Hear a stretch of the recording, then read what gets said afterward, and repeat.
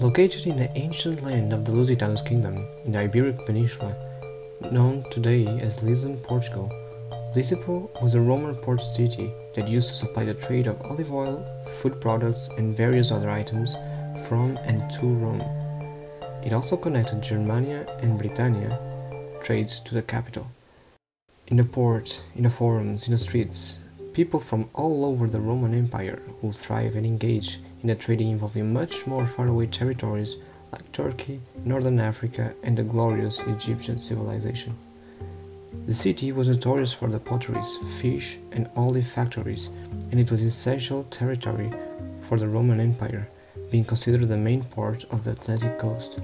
It was crucial for the dominance and presence in the Atlantic Ocean and connection to the northern kingdoms, because much like nowadays, the majority of the cargo and economic routes were connected via maritime travel. Before we get into the video, I'd like to give a quick shout out to the channel sponsor. Lusitania is a clothing brand that tries to mix history, culture and humor into fashion. They make everything from t-shirts, hoodies, caps and even bags. If you like the designs as much as I do, please have a look at the link on top of the description. Now let's get into it.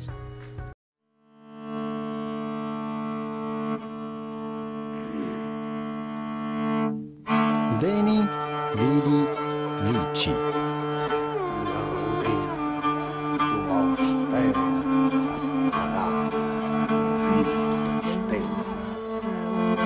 Fazei, Senhor, que nunca os admiráveis orleiros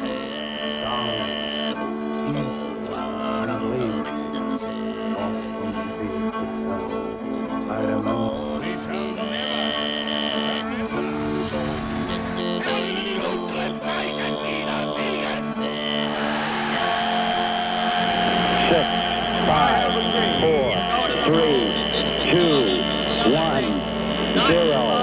engine running. Liftoff. We have a liftoff. It's hard to imagine a Lisbon without the castles, knights and princesses, kings and queens, a Lisbon without fado, football, the delicious pastel de nata, or the typical busy tiny streets with people indifferent to the mighty Lisbon of the past. One of the oldest cities in Europe, founded more than 3,000 years ago. But a different Lisbon did exist and still exists today. Beneath the Portuguese capital, there's a lost Roman port city of the name of Olisipo. It was right underneath our feet, and it always has been.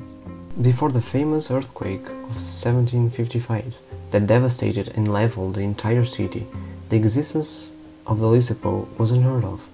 Only when the rebuilding process led by Marquês de Pombal began, that workers started to encounter secret tunnels, houses, ships, and an entire ancient metropolitan city. From that point onwards, every time a skyscraper or a massive building project was about to commence, more of these structures would appear, so much so that the municipality of Lisbon has decided to study and preserve some of them, and they even created an app called Lisboa Romana, which translates in English to Roman Lisbon, in order to catalog and showcase all the newly discovered ancient Roman locations in or around the big city. This app is a part of a larger project that has the following objectives: to open the crypto porticos to the public and potential new cultural tourists, project the municipalities in the Lisbon metropolitan area, providing information about this historic period, creating added value in terms of knowledge, enhancing the heritage, tourism, education, research, among others. To update scientific knowledge with the results from recent archaeological excavations, to develop partnerships with a number of public and private entities.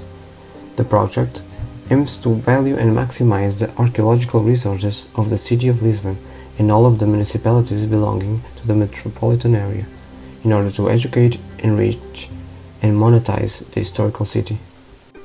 No ancient description of Olisipo is known or ever been found, but there are sufficient remains both in quality and quantity to form an idea about the city, which grew on the so-called Finisterre. As all Roman cities, it possessed a public administrative square better known as the Forum. This is where most of the main administrative and religious buildings were located.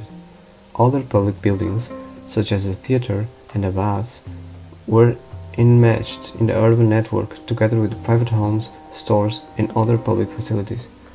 Presently, there are a high number of archaeological interventions resulting in the growth of knowledge and potential heritage, such as the discovery of new structures of monumental worth, and the new materials that convey the daily lives of the inhabitants in the ancient territory of Olisipo.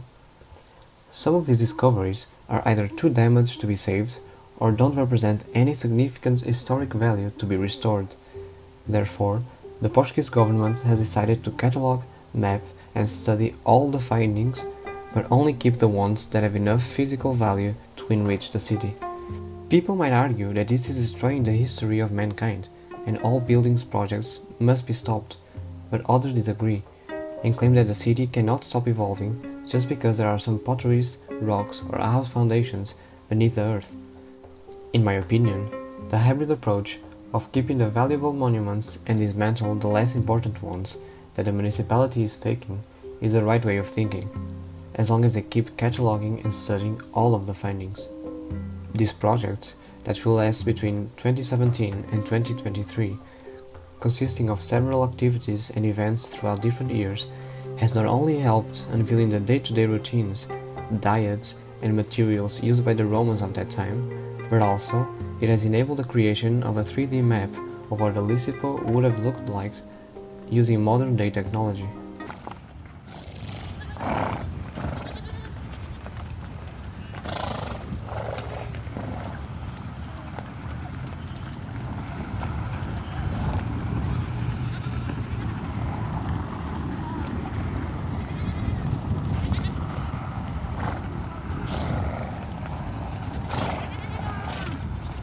Historians that are helping with this project claim that a lot of the structures are yet to be found due to being located under the Tejo River.